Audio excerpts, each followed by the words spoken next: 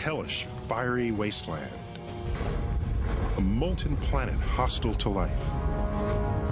Yet somehow, amazingly, this is where we got our start. How?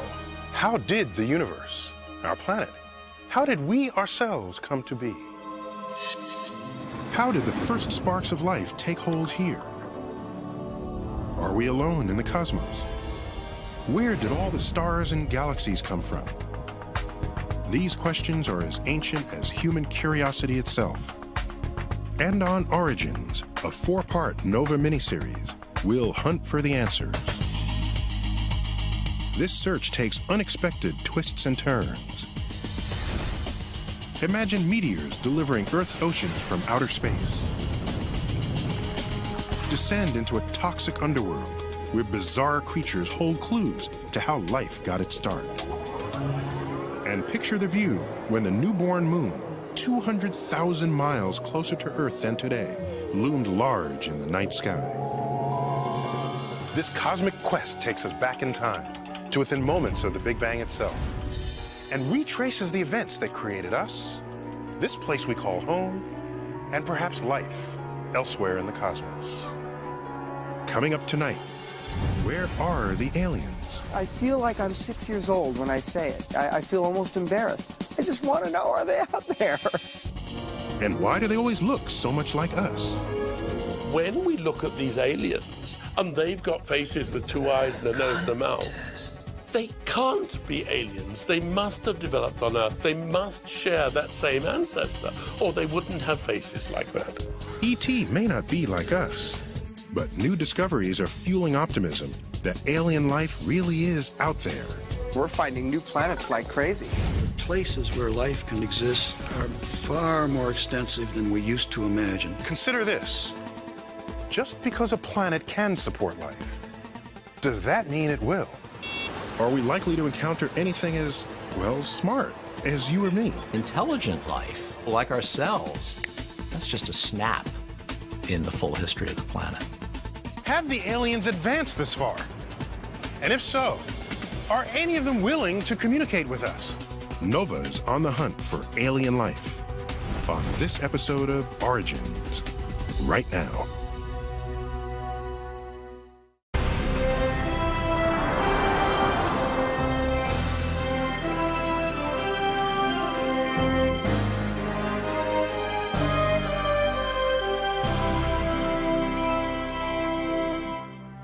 Original funding for this program was provided by the Park Foundation, dedicated to education and quality television, and by Sprint and Microsoft. Major funding for Origins is provided by the National Science Foundation, America's investment in the future. Additional funding is provided by NASA Office of Space Science, the Alfred P. Sloan Foundation, to enhance public understanding of science and technology, and the George D. Smith Fund. Major funding for NOVA is also provided by the Corporation for Public Broadcasting and by PBS viewers like you. Thank you.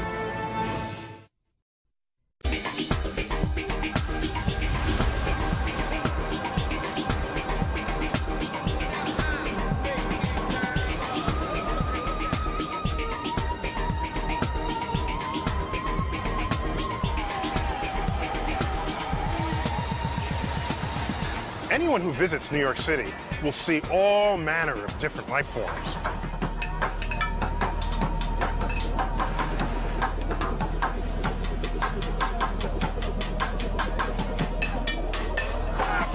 And you don't have to look far to realize that our planet is teeming with a diverse population of living creatures.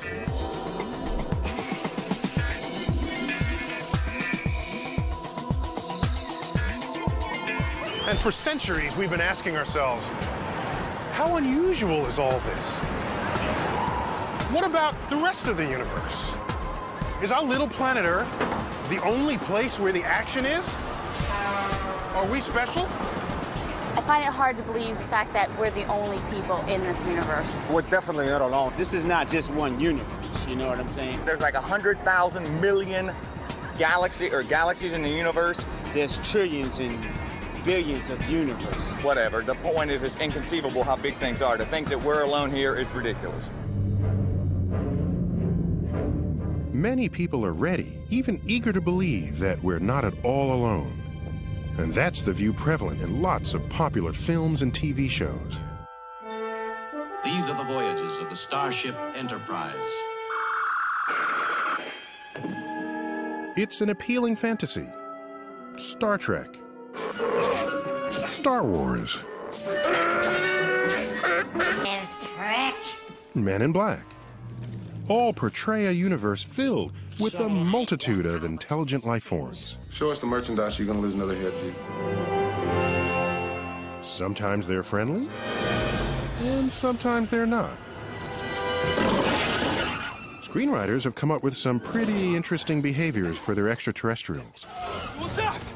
But they often ignore some basic principles of biology. For example, in the film Alien, a human being plays host to a parasitic alien until it's ready to be born.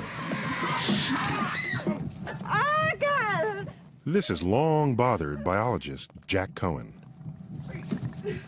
Alien is not concerned with the biology.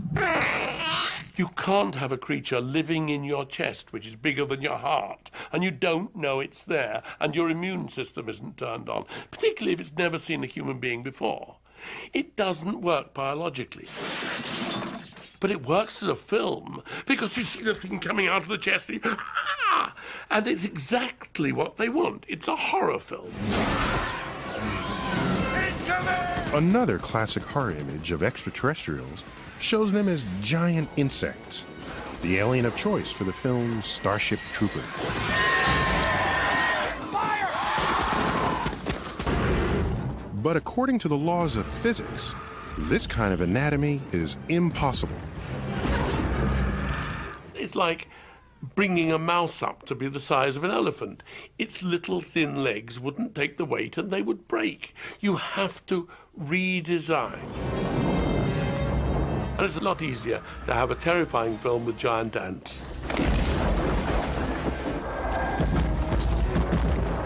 As unscientific as the oversized insects of Starship Troopers are, at least they don't look like people.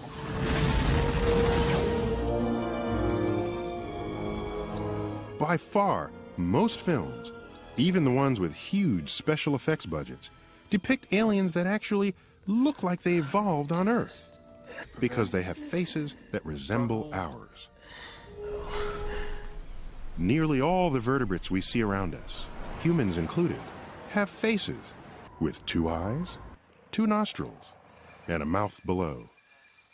This configuration came from a common ancestor who lived hundreds of millions of years ago. Now, when we look at these aliens, and they've got faces with 2 eyes and a nose and a mouth, they can't be aliens. They must have developed on Earth. They must share that same ancestor, or they wouldn't have faces like that. We expect a living thing, a dog or a cat, or even a fish, to have a face. Therefore, when we invent something for a film, we give it a face. And that really enables the people who are watching to get moved by it. Real aliens can't be like that. Cute.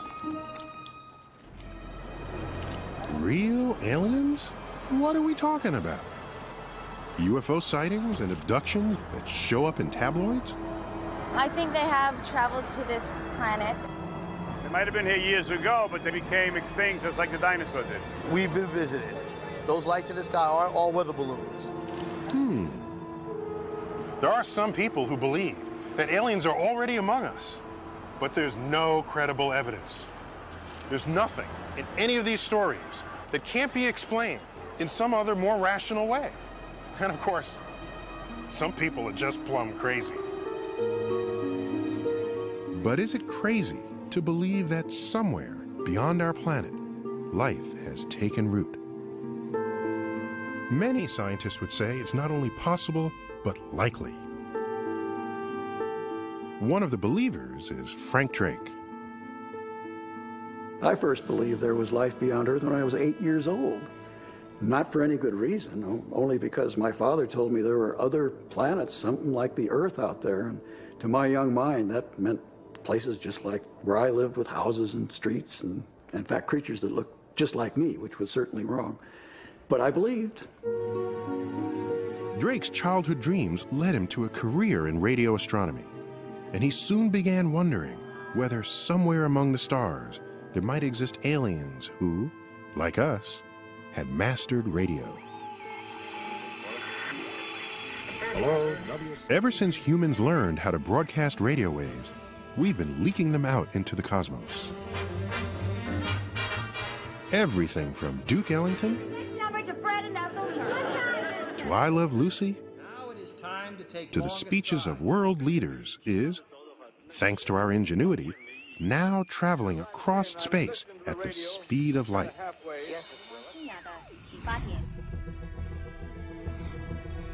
Drake reasoned that if aliens were transmitting radio signals of their own, we might be able to detect them. And so he created the first experiment for SETI, the search for extraterrestrial intelligence. It's now survived an on, an off, and a second For on. decades, SETI astronomers have been scanning the stars of the Milky Way galaxy, searching for signs of advanced alien civilizations. Their goal is the ultimate prize in the life-finding game. Someone out there we can talk to. So nothing to do but sit here and wait for them to call. And on cue, they've called. SETI faces enormous challenges, not least of which is the sheer size of our galaxy. The Milky Way has hundreds of billions of stars, swirling in a giant spiral about 100,000 light-years wide. That's 600 quadrillion miles. So what are the chances of finding intelligent aliens in all that real estate? Early in his quest, Frank Drake came up with an equation to guide him. Actually, I first invented the equation as the agenda for a meeting. It seemed pretty obvious. This was a meeting about life in space, and I asked the question, what do we need to know about? And I realized if you multiply them all together, you get the number n. The now famous Drake equation lists the different factors we'd need to know to predict n, the number of intelligent, detectable civilizations in our own Milky Way galaxy. It includes factors like how many stars have planets, and how often will life become intelligent, and how long a technologically advanced civilization might last. And if you put in scientists' judgment the most plausible values for the factors in this equation, n equals 10,000 detectable civilizations in our galaxy. 10,000 intelligent civilizations, just in the Milky Way alone. That's Frank Drake's best bet, but it's far from conclusive. If you plug different values into the equation, then it's easy to come up with other results. Anything from 1 billion civilizations all the way down to 1, ours. For a long time, the values for most of these terms were unknown. The Drake equation was something of a list of mysteries, leaving the equation unsolvable. But in the last few years, our knowledge of cosmic origins has been growing exponentially, and we're on our way to solving at least some of these mysteries. Take just one term in the Drake equation, the percentage of stars, other suns, that have planets orbiting them. If alien life is anything like us, it needs some solid ground to call home. And so, we want to know how many planets are out there. Depending on who you talk to, our sun's got 8, maybe 9 planets circling around, including Earth. Until recently, we haven't been able to see any planets beyond our own solar system. None at all. The problem is, planets in deep space are rendered practically invisible by the blinding light of their suns. That's the challenge for the handful of scientists trying to track them down. The team of Paul Butler and Jeff Marcy started their quest in the 1980s with little more than their own enthusiasm. We started off with virtually no money at all. The first proposal I wrote for a grant to fund our planet search was for $930 for the whole year. When Jeff and I started the planet search back in the fall of 1986 at San Francisco State University, to say we were unknown is to overstate it. We were sub-unknown. The young astronomers were banking on an experimental technique they believed could scope out planets by focusing on the stars they orbit. As a planet orbits a star, the planet pulls gravitationally on the star, making the star wobble. You can tell a star has a planet, or more than one planet, just by the motion of the star, which ought to be stationary, but wobbles due to the pull on it by the planet. The star's wobble, created by the gravity of orbiting planets, is so subtle, Marcy and Butler can't see it directly, so they use a special technique. It's hard to detect this motion directly, so we thought we would use the Doppler effect. As a star moves toward you, the light waves get compacted, and that means they get shifted toward bluer colors. And then as the star wobbles away from you, the wavelengths of light get stretched out, and that is interpreted by our eyes as redder. Even using the Doppler effect, the only planets we can infer would be ones with tremendous mass. Marcy and Butler were confident that they had the best method for hunting down big planets and hoped they'd be the first to succeed when the unthinkable happened. A team of Swiss astronomers beat them to the punch. The first planet outside our solar system had been found, but by someone else. Most astronomers were skeptical. Although the planet was massive like Jupiter, the Swiss discoverers claimed it orbited its star, 51 Pegasi, in only 4 days. This seemed impossible. Earth takes 365 days to orbit the Sun, and Jupiter takes 12 years. Marcy and Butler felt certain there must be some mistake. Almost every year for the last 100 years, somebody's claimed to have found the first extrasolar planet. And the one thing all those claims had in common was they were wrong. And luckily, Paul Butler and I had telescope time the very next week. And we thought, well, we'll just go up and take data on this star, 51 Pegasi, and show that it probably doesn't really have a planet at all. And when we got back and we analyzed all the data, we were stunned. We were stunned because their claim was right, there really was a Jupiter-like planet in a 4-day orbit. We were stunned because this was the first legitimate real planet ever discovered. And that furthermore, that these planets could be much stranger, much more bizarre than any theories that had ever been conjured before. Marcy and Butler had spent years looking for massive planets, like Jupiter, far out from their stars, with long, slow orbits. Now that they realized that big planets can make a complete orbit in a matter of days, they began to wonder, had they missed something? The evidence for new planets might be buried in their old data, but to find it, they'd need hundreds of hours of computer time. And we only had 2 little computers. So we ran around madly, trying to borrow and in some cases subverting our colleagues and stealing their computers so that we could analyze all of this backlog of data. They worked furiously around the clock for weeks, recrunching 8 years of data.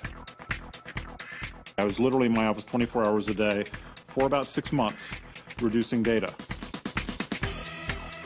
Some nights, hardly sleeping at all and just making sure the computers were all running. God forbid the computer should sit idle when we could have been finding planets with it.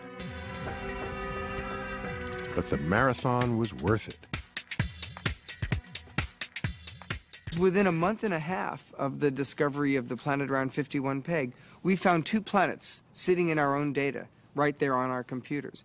The planet around 47 Ursa Majoris, spectacular, and then the other planet around 70 Virginis. Planets were finally being found, but they were huge gas monsters circling close to their stars, often in highly elliptical orbits. Scorching hot or with unstable climates, they were friendly to neither life nor other Earth-like planets. Any poor Earth that got in the way would be slammed to death. I mean, a little Earth anywhere nearby a Jupiter would get slingshot out of the system, or maybe the Jupiter would hit that Earth and probably spell doom for any life on any terrestrial planets in those systems. And it really begs the question, is our solar system with its nice, neat phonograph groove-like orbits some kind of wacky weirdo in the universe, or are there others like ours? In addition to its neat round orbits, our solar system provides particular shelter for Earth, thanks to the presence and position of Jupiter. Jupiter's enormous gravity throws asteroids and comets off course, slingshotting them out of the solar system.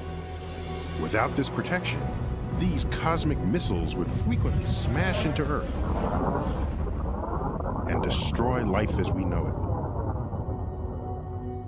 So if Marcy and Butler want to find Earth-like planets, first they need to find Jupiters more like our own. The holy grail for us is to find a sun-like star that has a Jupiter as far from it as our own Jupiter is from the sun. That Jupiter would protect any Earths that were in there, and of course the real super holy grail is to find a system that has not only such a Jupiter, but also the Earth itself.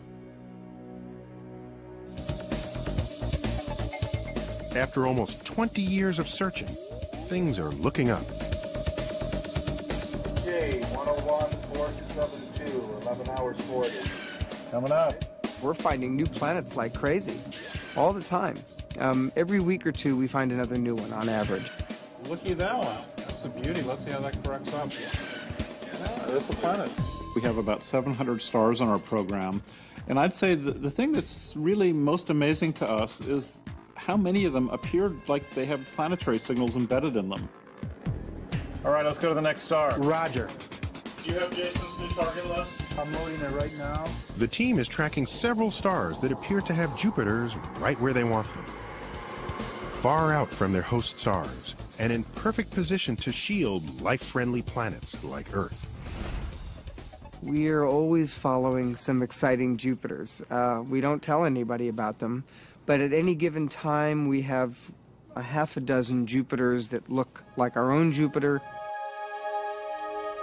If their hunches are confirmed, then not only are there other solar systems that look like ours, there may be lots of them.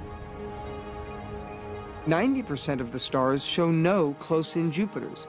Those are stars that could easily have an Earth in an Earth-like orbit. I think of the 700 stars we're following, I would bet at least half of them have rocky, Earth-sized planets going around them. Just a decade ago, astronomers could not be sure if there were any planets beyond our solar system. Today, we have a much better picture of our galaxy. And Jeff Marcy estimates that of the several hundred billion stars in the Milky Way, about 5% have small rocky planets that might harbor life. If he's right, that could mean 10 billion Earth-like planets. But before you start packing your bags to visit an extraterrestrial neighbor, consider this. Just because a planet can support life, does that mean it will? It's a crucial factor of the Drake equation, the percentage of planets where life does arise. On a planet where no life exists, like our own early Earth, how does life suddenly come into being? Is the spark of life rare or common?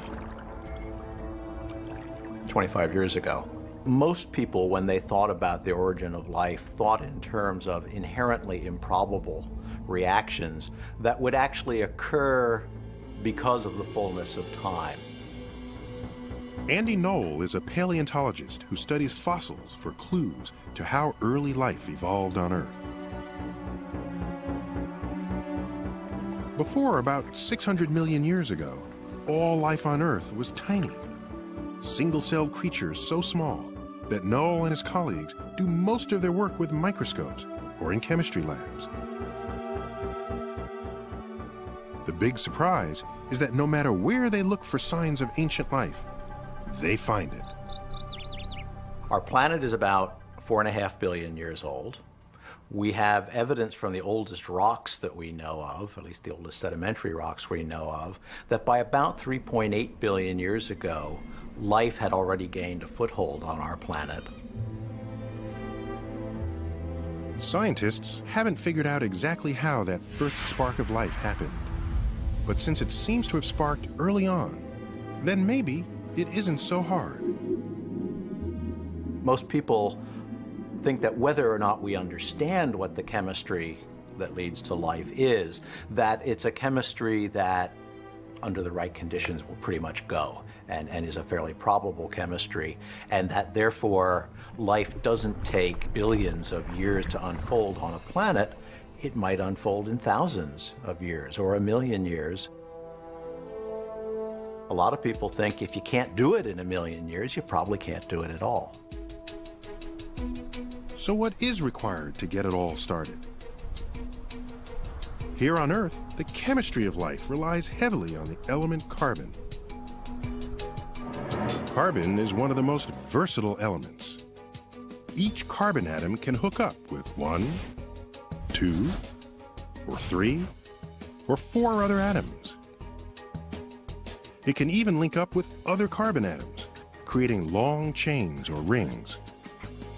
Throw in a few other elements and you've got amino acids, the ingredients of proteins, the building blocks of life as we know it. Carbon is a very useful element to sit at the center of life's chemistry.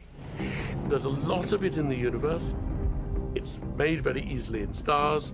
It makes very complicated, meshed together compounds which have the possibility of changing each other's properties.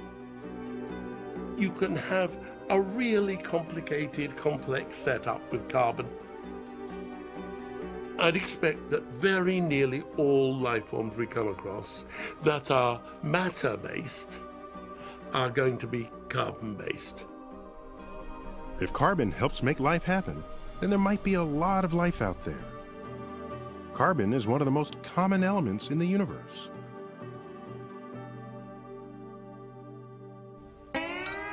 So if it's got carbon, what else does life need?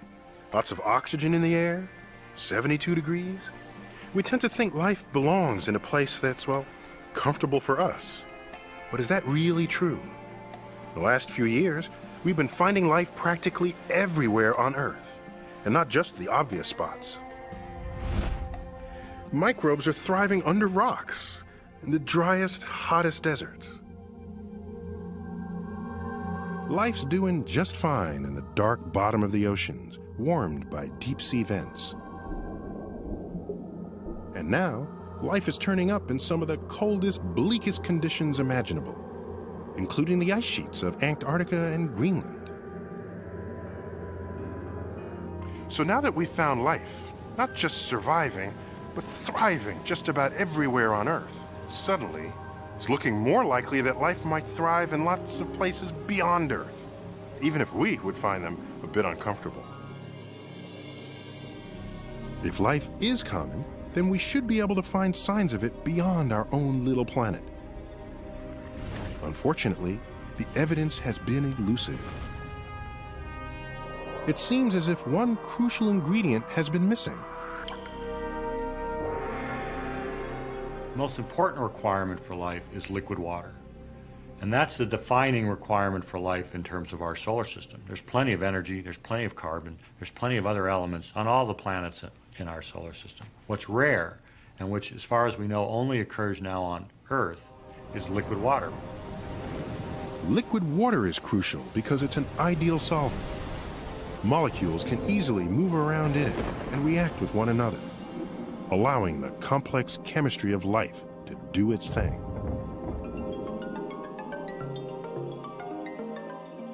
For years, it seemed that Earth, with its oceans of liquid water, was an oddball and perhaps the only place in the solar system where life had ever thrived. Then, we started to look more closely at our neighbors. In recent years, NASA spacecraft have sent back images of Mars with stunning detail. And there are clear signs of a watery past. From orbit around Mars, we can see ancient rivers that are now dry, canyons, which look like they had lakes in the middle of them, even what looks like an ancient ocean floor in the northern hemisphere. We see unmistakable signs that Mars was a wet place. And now there's even more information from NASA's twin rovers that roam the red planet, taking pictures and probing the rocks for their chemical makeup.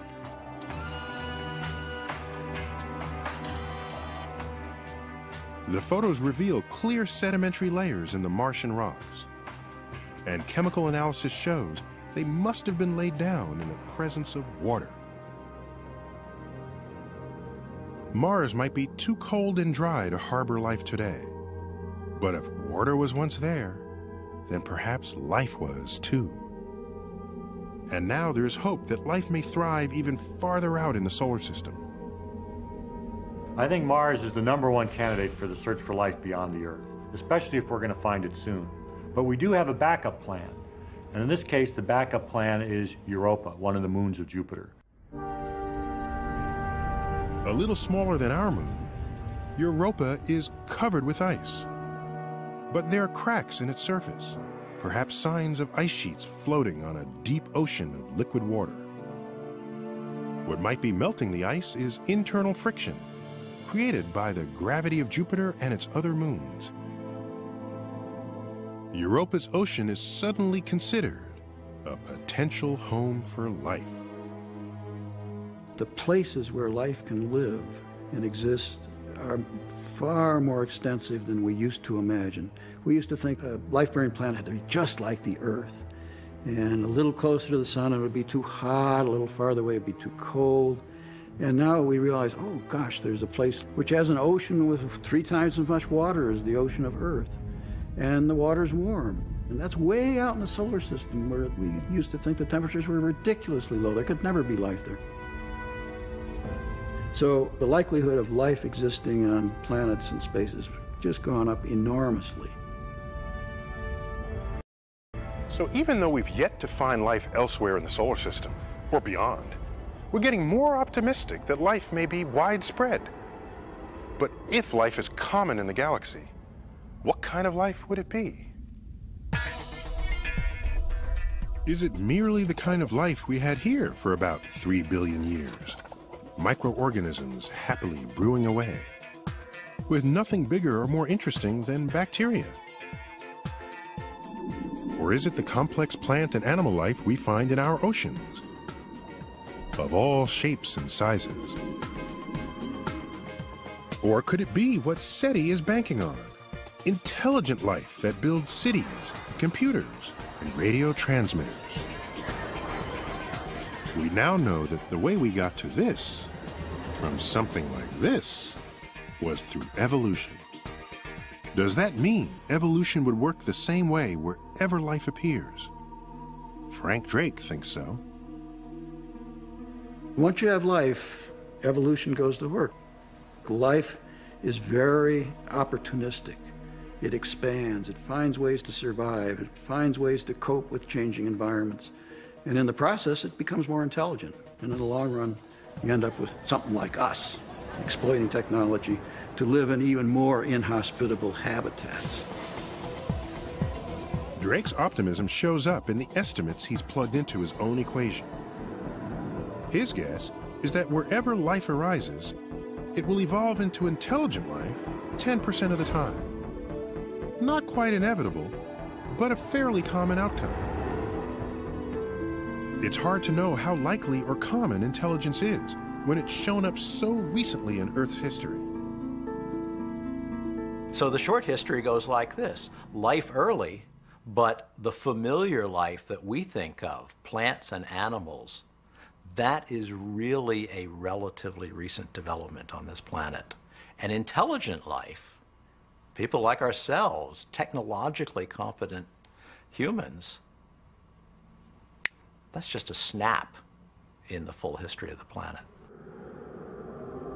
After about 3 billion years with only microscopic life, Earth finally became home to true plants and animals.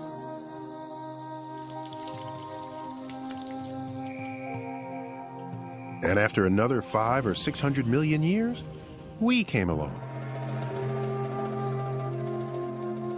One of the major mechanisms for all these changes has been DNA, the long chain of molecules that carries the blueprint for every living thing.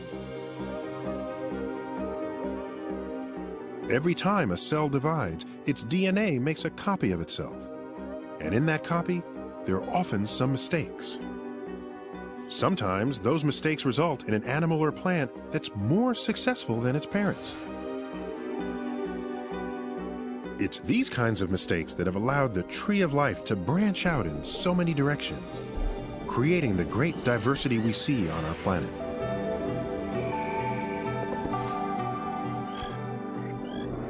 So, if there's life on other planets, does it have to have DNA?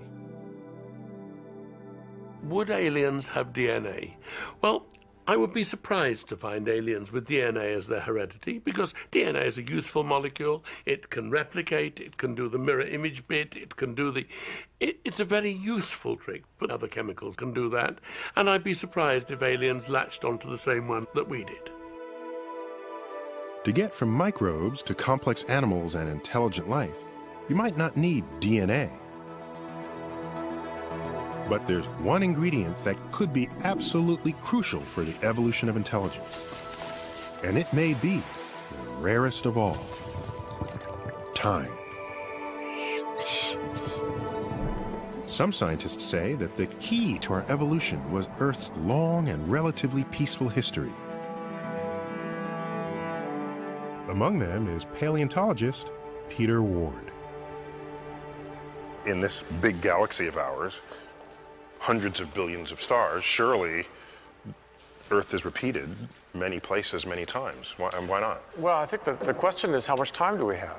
For instance, we got to intelligent organisms on this planet after 500 million years of animal life. So you've got a long period of time. Now, that doesn't say you couldn't get it sooner in other places, but you still need finite periods of time. And to me, that is the major argument against there being intelligent civilizations. You can't go from a bacterium to an intelligence in 1 million years, maybe not even 10 million years, probably not even in 100 million years. How many other planets are going to have such long periods of time? Not many, I think. In the 500 million years when intelligence was evolving, Earth's plant and animal life might have been pushed back to square one. Single-celled organisms with one catastrophic event. At least a couple of times, we came pretty close. This crater, about a mile across, was made by a meteor that plunged to Earth nearly 50,000 years ago. As violent as that event must have been, it was nothing compared with earlier catastrophes. Just ask the dinosaurs. The dinosaurs ruled Earth for about 150 million years. They had the size, they had the power. It seemed that nothing could stop them. Then, 65 million years ago, an asteroid about 6 miles across headed toward Earth.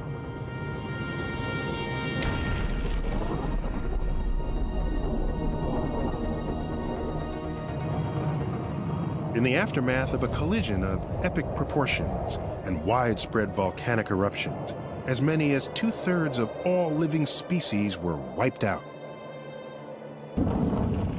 The big guys didn't stand a chance. Among the survivors were little mammals, and with the dinosaurs conveniently out of the picture, they thrived. Over the eons, their descendants evolved into lots of different animals, including primates, including us. That's how we got our start. But what if you turn back the clock? What if that asteroid had taken a slightly different course and missed Earth completely? Little mammals may have never gotten their chance because the dinosaurs could still be in charge today. And instead of me, one of them might be hosting this show. Thank you. Thank you very much.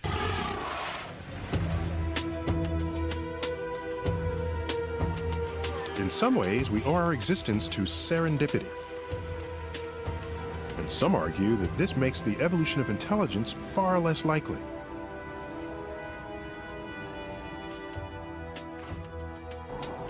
Our brains evolved through many stages. The little rodents, the early primates, and later on we branched from the apes. This worked for us, but is it the only route to intelligence?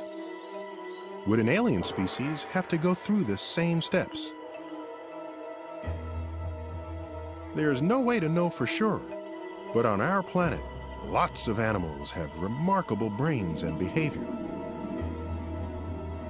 including some that are very distant from us on the evolutionary tree. Among them are the cephalopods, including octopus, squid, and cuttlefish. Cephalopods are mollusks. They're related to clams and oysters, but they don't look much like them at all. And in the evolutionary terms, they've evolved in a very different way. Roger Hanlon has spent the last 30 years studying the behavior of these animals. Behavior that is their main defense from ending up as dinner. These animals are a yummy hunk of protein swimming around in the ocean, and once they're caught, they have no defenses. So they have to have a good primary defense. That's camouflage. Don't be seen. You can move over to this tank here. In the lab, Hanlon and his team study how cephalopods, like this cuttlefish, control and change their skin patterns. It's taking that visual information and translating it to the skin on the back. This is beautiful. Look at that perfect white square. To see how they apply their tricks in their natural habitat, Hanlon tails them with his underwater camera. His biggest challenge? Finding them in the first place. Octopus and cuttlefish have an uncanny ability to completely disappear into the background. We all think of the chameleon as sort of the king or queen of color change, but that's not true. A cephalopod can show many more patterns and can show them instantaneously. An octopus can be so camouflaged you literally cannot see it. So every place they go, they are morphing into something that looks a lot like that environment. So here's the scene. You've got a rock with algae all over it. There appears to be nothing there except the swimming fish going by. Okay, so take a look here and just watch for a moment. And there it is. Whoa. Isn't that amazing? This animal was completely camouflaged on that rock, and suddenly it was there. This remarkable camouflage, changing both pattern and three-dimensional texture, is performed by skin unlike any other animal's. It's an amazing skin because there are up to 20 million of these chromatophore pigment cells, and to control 20 million of anything is going to take a lot of processing power. We call it a computer. Animals have brains. These animals have extraordinarily large, complicated brains to make all this work. For Hanlon, the brains and sophisticated behavior of these animals suggest that there's more than just one way to get smart. Very inquisitive animal. That's quite extraordinary. Even an invertebrate animal related to a clam or a snail can develop an incredibly complicated brain. This is one of the true wonders of nature.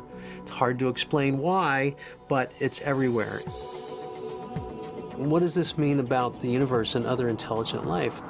The building blocks are potentially there, and complexity will arise. Evolution is the force that's pushing that. I would expect personally a lot of diversity and a lot of complicated structures. It may not look like us, but my personal view is that there is intelligent life out there. But intelligent life is not necessarily life we can talk to across the depths of space. For that, you need technology. As smart as an octopus or a dolphin is, neither one of them is going to build a radio transmitter or a spaceship. When paleontologist Peter Ward looks at Earth's track record, the odds for technological aliens don't seem very promising. There's maybe 30 million species on the planet today. And if we look at the fossils, there are hundreds of millions of species in the past. But only one of them which has risen to technology. It's happened one time out of hundreds of millions of possibilities on planet Earth. One time only. So that's an astronomically small number.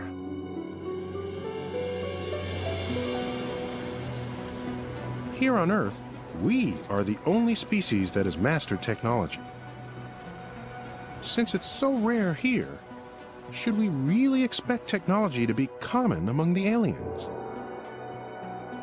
Many would say no. But the folks at SETI continue to hope. Now, Tom, look at this one, because Searching for alien signals night after night can test anyone's patience. Unless, of course, you find one. Most evenings, SETI will get a false alarm or two. But one night in 1997, they received a signal so strong and true, it looked as if their long search might be over. we were observing at another telescope in West Virginia, and we got this signal that started to pass all the automated tests that we use to determine, is it really extraterrestrial, is it just more interference? The lead astronomer that evening was SETI director Jill Tarter. Following standard procedure, she pointed the receiving dish away from the star where the signal appeared to originate. If the signal remained, it was just a stray transmission from Earth. But when they moved the dish, the signal went away. And when it was pointed back at the star, the signal returned. Excited, the SETI team repeated the test.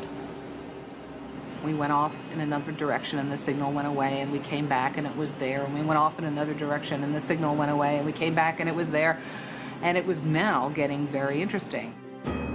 Interesting because the signal might actually be coming from deep space. The excitement quickly spread back to SETI headquarters in Mountain View, California. I was back in Mountain View. We were watching the signal on remote monitors. Okay, well, after about 4 or 6 hours of this, still passing the tests, needless to say, our blood pressure definitely was rising. And I was so excited that exactly what I was looking for was right there staring me in the face. By now, the star had set. The next night would tell the tale. If the signal returned, perhaps E.T. was finally on the line. I, for one, couldn't sit down. I was just sort of pacing around. A lot of people were huddled around the computers. Nobody went home. Nobody went out for a burger. In a sense, you know, it could have been an historic moment. The historic moment didn't survive the night. Most of the time, SETI used a second telescope located in Georgia to weed out false alarms. Unfortunately, the backup antenna wasn't working. So it took a little longer than usual for the SETI team to discover the truth on their own. The signal was coming from a distant research satellite. The champagne remained unpopped. Despite the disappointment, SETI has never lost faith. Its scientists remain convinced that our universe is capable of producing intelligent life on many different worlds. I truly believe there are signals out there. I also recognize full well that our instruments, as powerful as they are hardly beginning the search. The number of stars we've looked at, the number of radio frequencies, is minuscule compared to the total inventory of combinations of stars and frequencies there are to search. So we have hardly started. We should not have succeeded. Only through a great fluke of good luck would we have succeeded by now. Humans have been leaking radio waves into space for most of the past century. Compared to the history of our Milky Way galaxy, about 10 billion years, that's a tiny blip. And we've been actively listening for radio signals from distant civilizations for only about 40 years. If the aliens are on the other side of the galaxy, any signal they send could take tens of thousands of years to reach Earth. It's as if the aliens were throwing a dart and trying to hit one tiny spot on this enormous landscape of time and space. Let's face it, the odds of our capturing that signal aren't very good. And yet, who can blame us for trying? For me, it's the most interesting question. Are we alone? What's our place in this universe? How do we fit in? Are we just run-of-the-mill? Are we totally exceptional? Or are we somewhere in between? Exploring our own world and the universe beyond has been full of surprises. Just a few hundred years ago, we assumed that everything about us and our surroundings was special and unique. Now we know there are lots of stars out there, many like our sun. We're discovering other solar systems with planets. And the chemicals of life, forged in stars, are abundant in the universe. If those common chemicals have caught the spark of life somewhere else, who knows how that life will evolve, what path it will follow, and whether we'll ever meet. I feel like I'm 6 years old when I say it. I feel almost embarrassed. I just want to know, are they out there? And all of my science training and math and skills as a researcher kind of go out the door. I just feel that this is a question that is going to be so profound for us as a species, but also individually. Each one of us will have to look within ourselves and figure out what it means to us. Are we alone? Are we rare? Are we common? We still do not know. But perhaps someday we will. And the answer, whatever it is, will reshape our sense of ourselves and our place in the universe.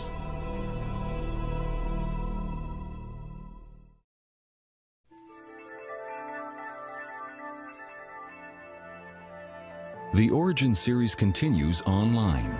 On NOVA's website, explore the arguments for and against intelligent life in the Milky Way galaxy. Then cast your vote. Find it on pbs.org.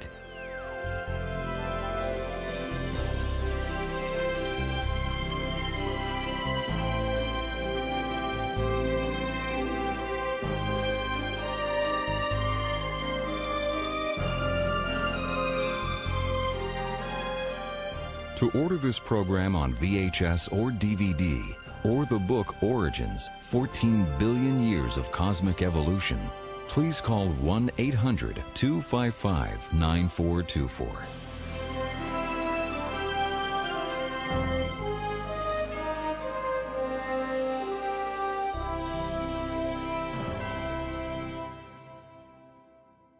NOVA is a production of WGBH Boston.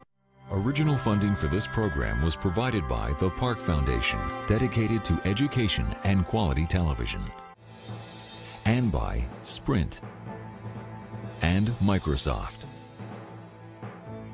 Major funding for Origins is provided by the National Science Foundation, America's investment in the future.